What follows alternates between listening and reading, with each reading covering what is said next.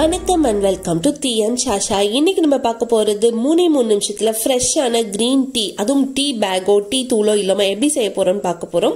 இதை செய்யறதுக்கு நமக்கு தேவையான இன்கிரிடியன்ஸ் பாத்தீங்கன்னா இஞ்சி, எலுமிச்சம்பழம், ஓமம், புதினா இலை. நான் ஒரு பெரிய சைஸ் இஞ்சி எடுத்துக்கிறேன். அதை நல்லா தட்டி எடுத்துக்க போறேன்.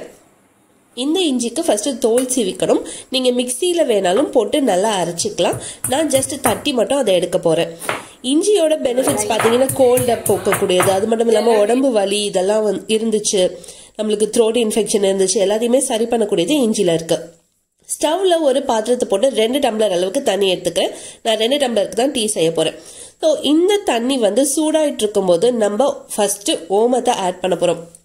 ஓமத்தோட பெனிஃபிட்ஸ் என்னன்னு பாத்தீங்கன்னா இன்டைஜஷன். ஸோ இது கூட நம்ம இஞ்சி புதினா எல்லாமே சேர்ந்தோன்னே ஒரு ஹெவி லஞ்ச் சாப்பிட்டோம்னு வச்சுக்கோங்களேன். அதுக்கப்புறம் நம்மளுக்கு ரொம்ப ஓவர் டோசேஜா இருந்துச்சுன்னா அந்த டயத்துல இந்த டீயை குடிக்கலாம். லைக் சாப்பிட்டு முடிச்சு 15-20 மினிட்ஸ் கழிச்சு இந்த டீயை குடிச்சோன்னா இன்டைஜஷன் ப்ராப்ளமோ இல்ல நெஞ்செரிச்சலோ எதுவுமே இருக்காது.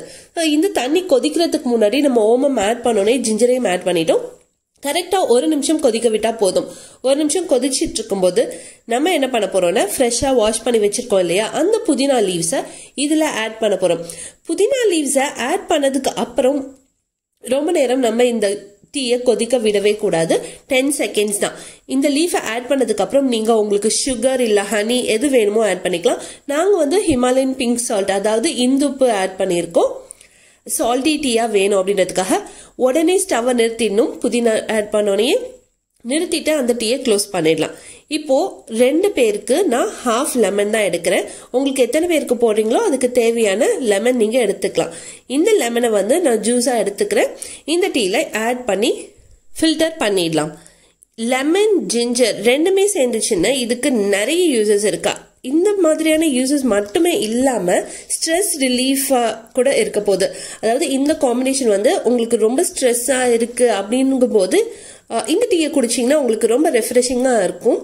டல்லா இருக்கிற டயத்துல கண்டிப்பா இதை ட்ரை பண்ணி பாருங்க, உங்களுக்கு நிச்சயம் பிடிக்கும்.